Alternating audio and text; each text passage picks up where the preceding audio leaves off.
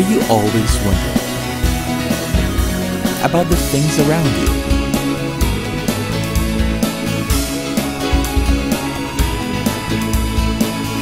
Do you always have the need to find out? Then, this is the show for you. Learn what makes things tick, or how they simply came to be. Satisfy your curiosity.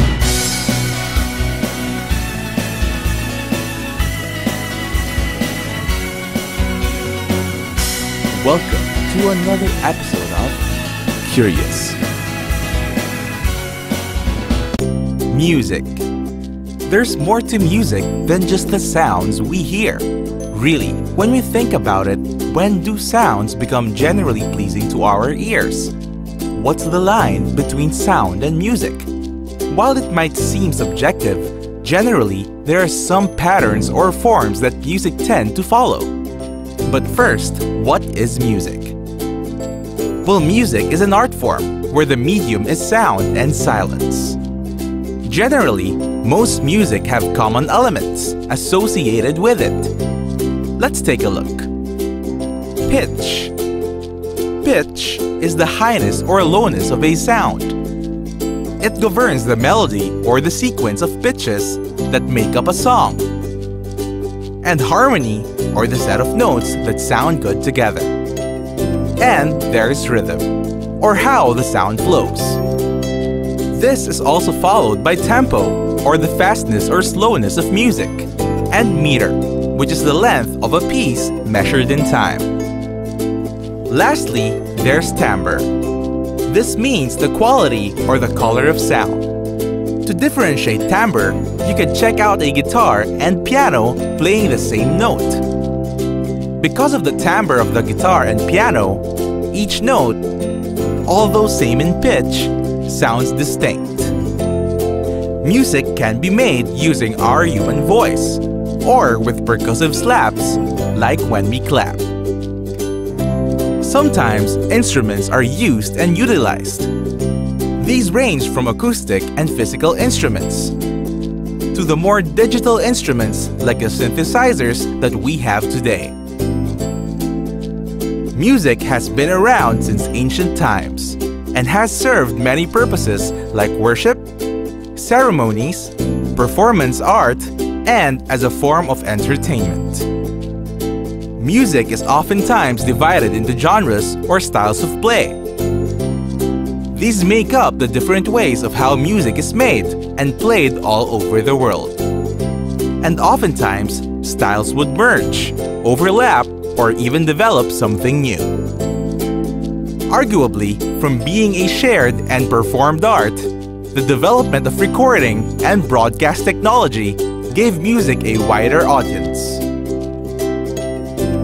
Radio and vinyl technology paved the way for the music industry, a tradition that is carried on today and is being continuously shaped by digital and computer media.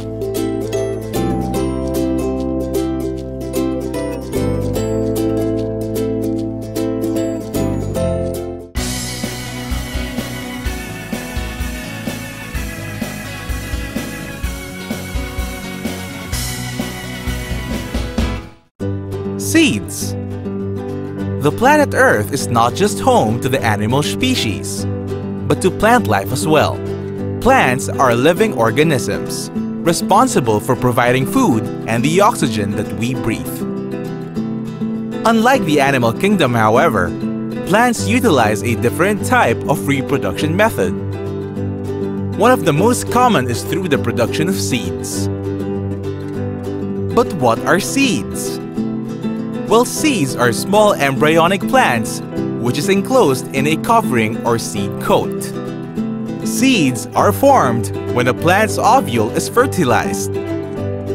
Fertilization may occur naturally through wind, gravity, or with the help of plant-hopping animals like insects, carrying the pollen from one plant to the next. This process is called pollination. Then fertilization occurs. During this process, the plant's egg cell from the receiving plant and the sperm cell from the pollen of another plant fuse and turn into a zygote, or the embryo. The embryo cells multiply and form the tissues of the seed. The seed is then kept inactive until conditions are right for it to grow.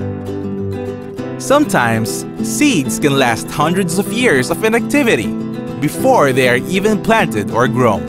In most plants, the seeds are kept in the middle of the fruits, or the flower.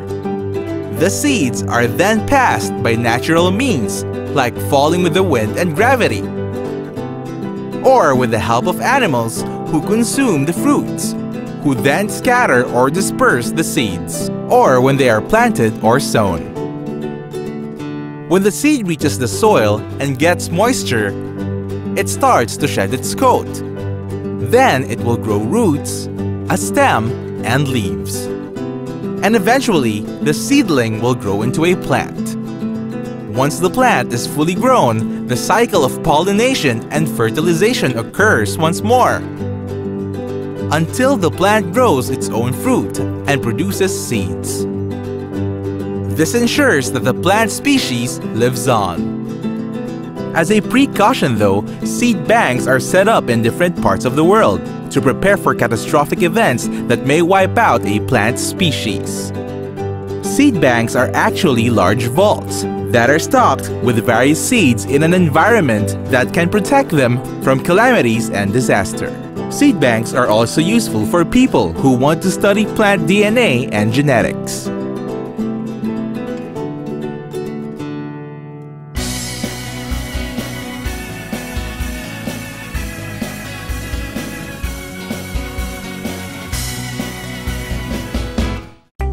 TV.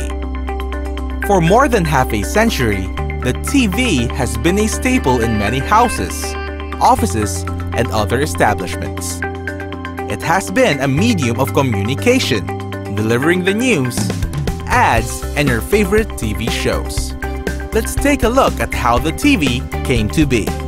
The TV as we know it is a product of many different inventions, which contributed to its form. In 1884, German inventor Paul Nipkow invented a rotating disc that transmitted pictures through wired means. In 1924, John Baird invented the first motion pictures that were televised through a special picture tube. Also in the 1920s, Vladimir Zworykin invented the cathode ray tube. And finally, Philo Farnsworth invented the 60-line display that would make TV pictures clearer. The first consumer television soon came in the late 1930s.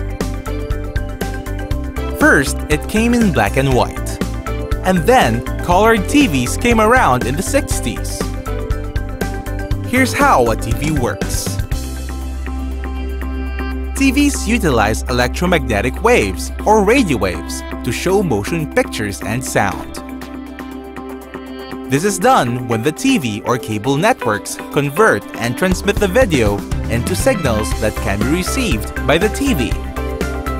When the TV receives the signal, it then converts it back into instructions that the TV can understand and convert into a picture, much like how a printer prints documents line by line. Only in the case of the TV, this happens really fast, at around 30 to 60 frames per second, which gives us the illusion of moving pictures. Over the years, the TV have utilized various technologies to display images, but the core principle remains the same. CRT, or cathode ray tubes. The first TVs used CRT technology to translate electromagnetic waves into moving pictures. When the signal is received, the CRT hits 3 layers of color TV cells line by line and assigns a color to each cell. These cells eventually form the images that we see. Liquid crystal display, or LCD. TV signals are translated by a light source that is filtered by polarizing liquid crystal. These form the pixels with color that produce an image.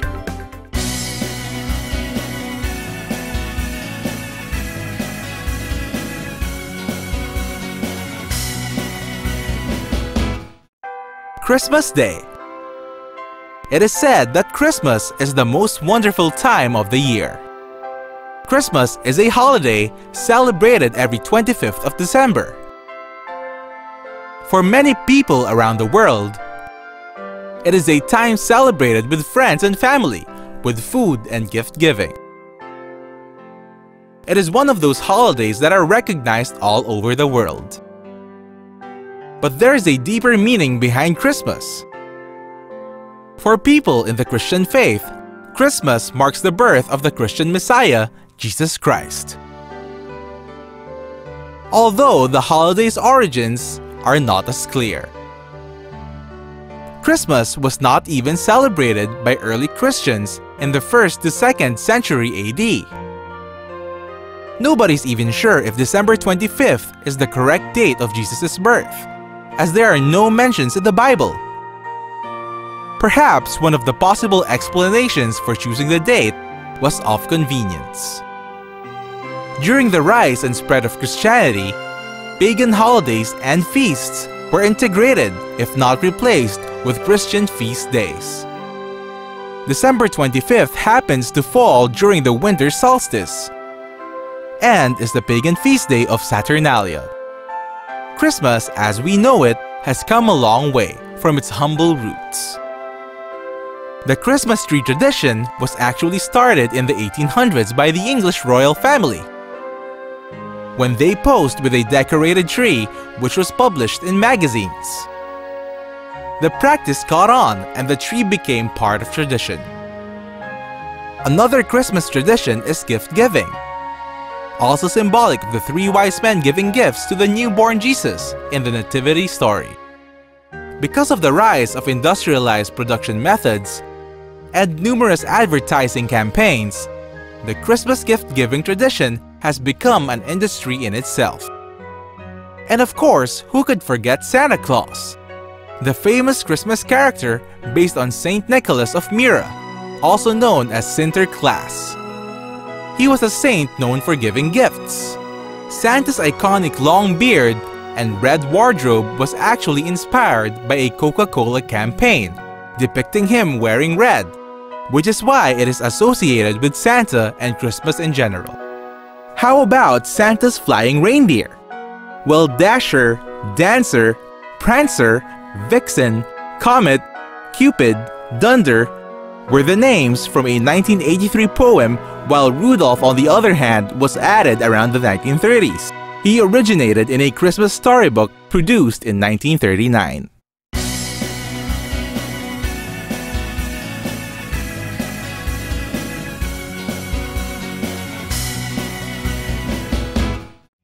Money.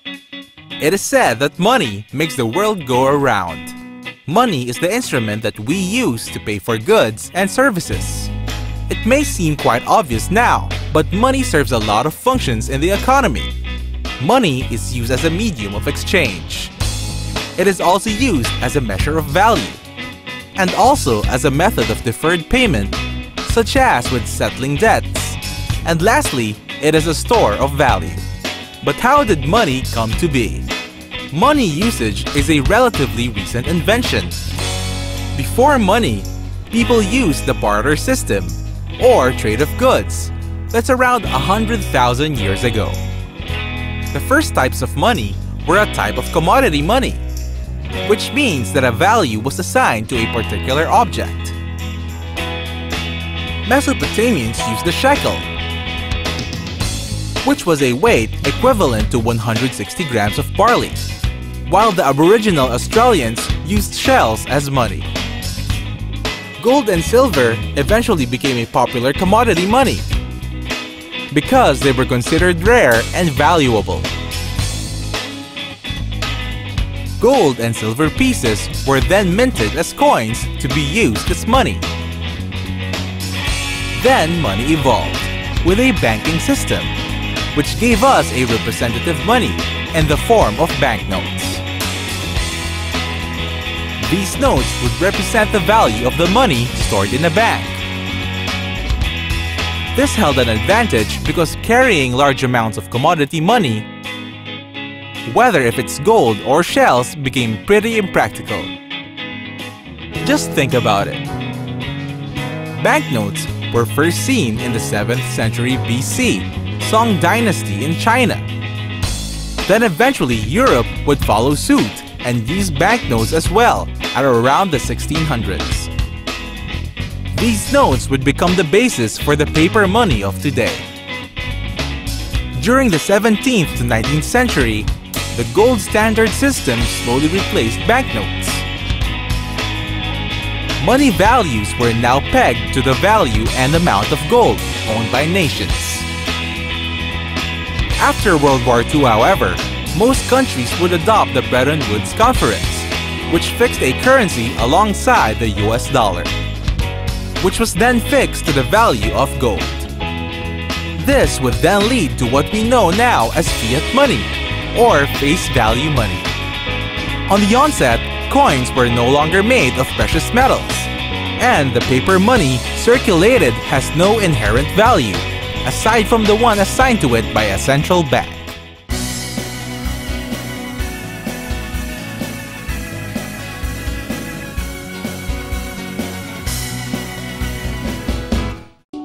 Portland cement. Portland cement, or more commonly known as cement, is one of the discoveries that has helped pave the way for today's urban landscape. You may not know it, but most of the buildings from this century are made with concrete, a product of cement. But what exactly is cement?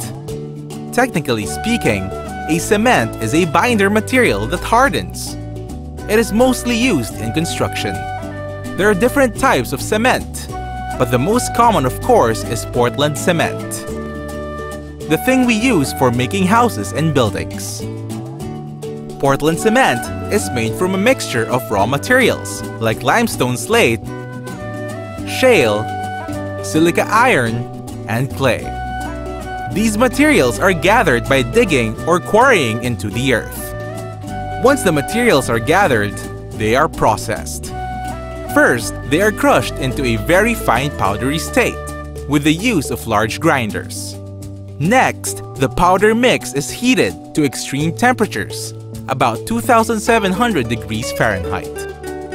This results to the formation of what is known as the clinker, glassy red hot cinders. The clinker then goes on to be processed into a very fine dust-like powder and is mixed with other compounds like gypsum. This is now your cement. Different ratios of cement, along with other materials, are used for different applications. Sometimes, other materials such as gravel and sand are also mixed in as well. Concrete. This is the most common use for cement. It is usually made up of a mixture of cement, sand, and aggregates like gravel. Mortar. Mortar is used as a cement adhesive when working with other materials such as bricks. Screed. Screed is a layer of cement that is placed over a floor to make tiles stick to it. Plaster. This is a cement with thinner, lighter consistency. Cement works through a process called hydration. When the correct proportion of water and cement is mixed, a paste-like consistency forms. This liquid substance can be used as filler for molds or for surfaces. The cement eventually hardens and forms concrete. This happens because the molecules of the cement react with water. As the water is introduced, nodes or the bonds between the particles of the cement increase in size and holds the particles together, just as the cement cures.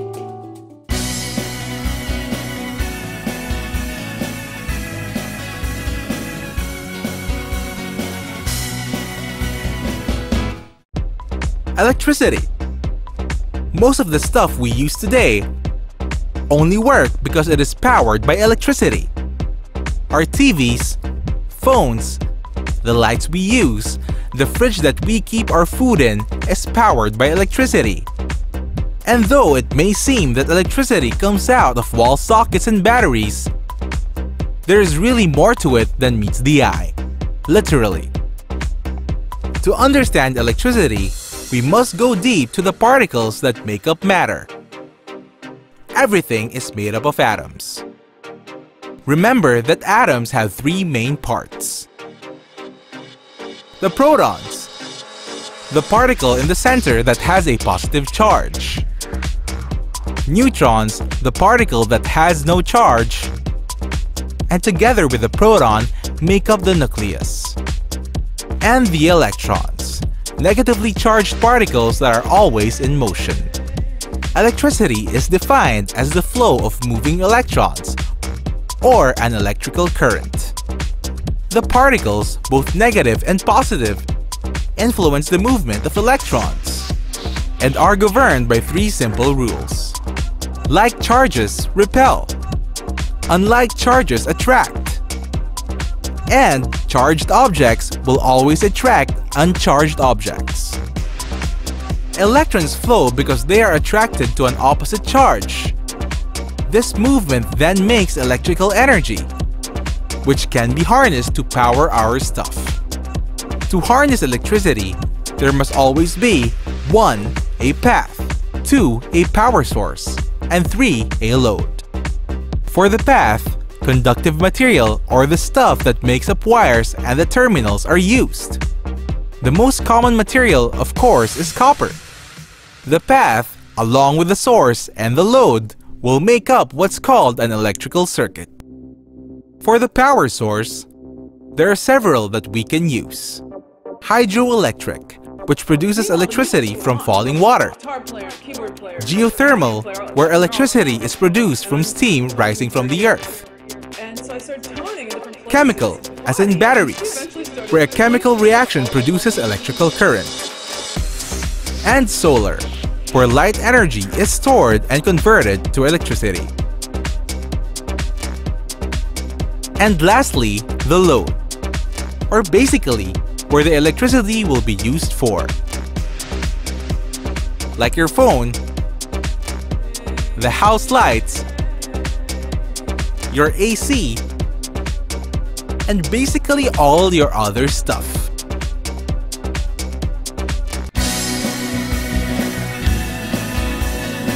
An informative episode from Curious. As always, if you have the questions, then we're here with the answers. Stay inquisitive and stay informed. Catch us again next time on Curious.